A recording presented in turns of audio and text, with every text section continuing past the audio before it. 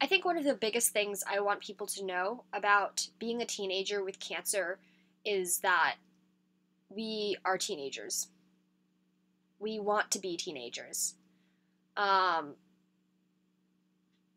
I think a lot of the time with people having cancer, and I can't speak for everyone, obviously, is that we want to get better. That's definitely true. But in this process, we're being whisked away from school, from the friends that are there, from our teachers, from the social interactions that we get every day, to being isolated in a hospital room or on a hospital floor for weeks on end. And I think that's one of the hardest parts about undergoing cancer treatment. It's not just receiving a diagnosis, not really knowing what to do with it, um, not having enough information to make necessary choices. Although all of those things are part of the journey, I think one of the biggest things is not having access to social interactions with people that you normally would be able to speak to when you're going to school, when you have extracurriculars on weekends, when you want to take a break from schoolwork.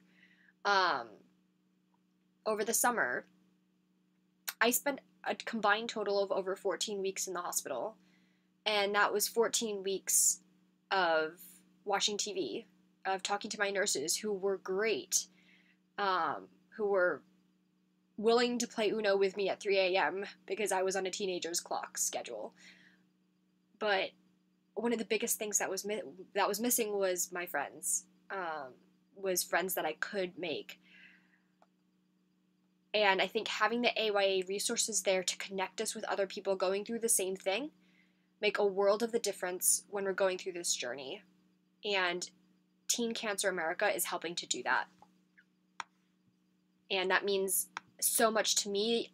I know I speak for more than just myself when I say that it means a lot for many of us teenagers with cancer going through this journey, to know that we're not alone, to receive support from other people who are our age. And it makes such a huge difference if I can get up in the middle of my infusion and walk over to the next pod, we call them, where we get our infusions, and just talk to someone my age about something that's not related to cancer for an hour, for 2 hours. And then time goes by and it's like, oh, my pulse beeping, I'm done, I can get out of here. And it makes such a huge difference. And Teen Cancer America is helping to do that.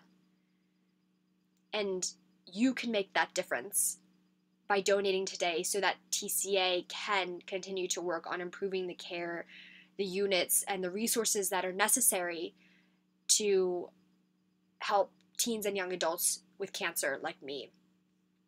So thank you so, so, so much for everything that you're doing and for everything that TCA is doing to help us get through this journey together.